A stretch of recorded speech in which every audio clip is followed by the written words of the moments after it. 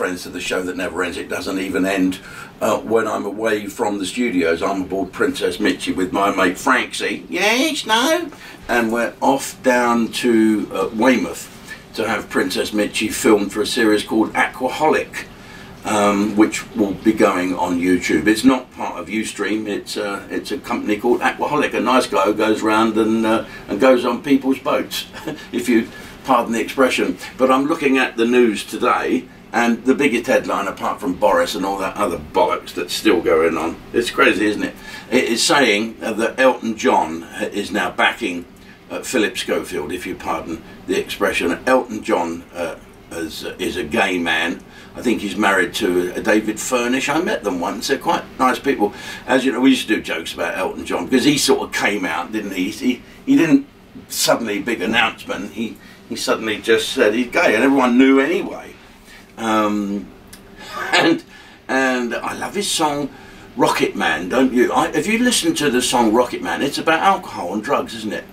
I'm going to be high as a kite by then. I miss the earth so much. I miss my wife. Well, there you go. It's all about that. It's a very, very, very poignant, interesting song. But now he's saying about his pal, Phillip Schofield, that it would not have made the headlines if it had been a heterosexual type thing.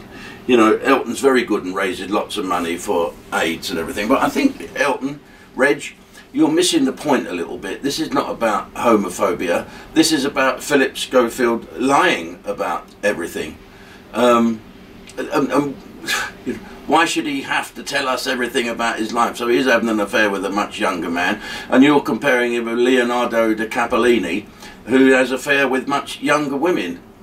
Well, I don't know the answer to that. I've never had an affair with a man. I've never had an affair with really younger women. Not really, not since I was young myself. I remember when all that Operation U-Tree stuff was going on.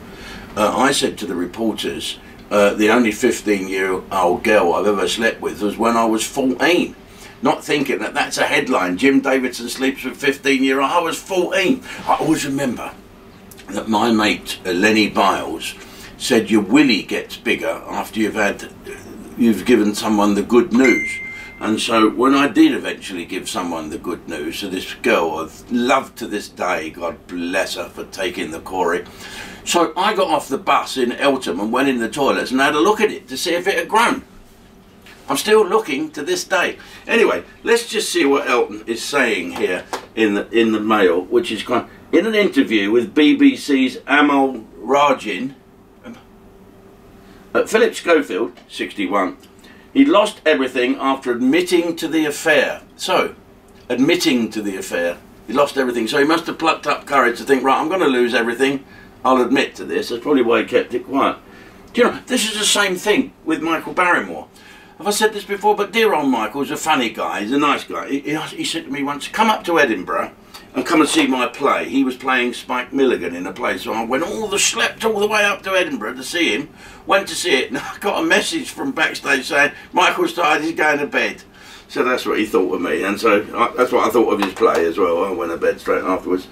Mr. Schofield alleged homophobia had been part to play in the negative response to the relationships. Well, really, Phillip, is that it? Are you playing the gay card? Do people play these cards? We'll talk about some of the cards. Elton John, famous for his Candle in the Wind, lesbian in a storm, I always used to call that. Well, he said it's all going pear-shaped in America. There's violence, discriminatory laws enact. There's a law now that if you visit a doctor in Florida, they can refuse to treat you if you're gay, which I just find unbelievable. Well, don't tell them. I mean, that's the thing. You want to get yourself treated rather than just battle against it. Don't go, hello, you better treat me, otherwise I'm going to go and call the police. No, not all gay people are like that. It's crazy. But why do people play the card? Let's have another look at stuff that's going on at the moment. Stop and search. I watch GB News quite a lot now, only because I want to see Ustream's advert. It's fantastic, isn't it? Eh? We got another one going on there soon.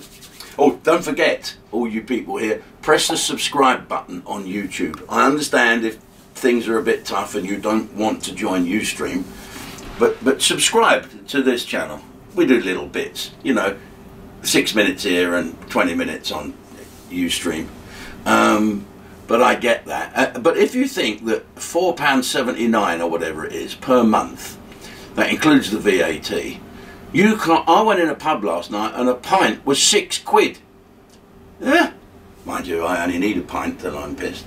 It's funny, isn't it? So you can join. You can have a month of me, Chubby Brown, Freddie Starr, all the stuff, 3 live shows, left, right, and centre with Miles Crawford, Bobby Davro, all the guys, right? Plus the new comedians with Jimmy Jones, Mick Miller.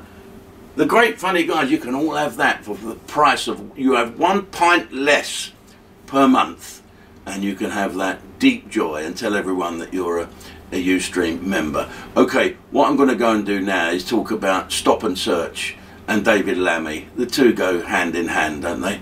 But first of all, what is all this bollocks about Boris? It is absolutely crazy. Tell you what, let's get all the people that will benefit from him not being there and banning him and hoping he'll go away forever, because if he comes back and runs the Tory party, the Labour are going to get it and flollop it up the arse. Flollop. Oh yes, deep joy for this. We now go to Ustream. Come and join us. Go, oh, blimey, don't start singing like that. I'll never be able to see a doctor in Florida. Okay, let's turn the page. This Friday, go you ahead and watch Jeffro. And Denzel came in the pub last week carrying a bloody great dog. He said, look at what I nearly stepped in. Jeffro, go you ahead.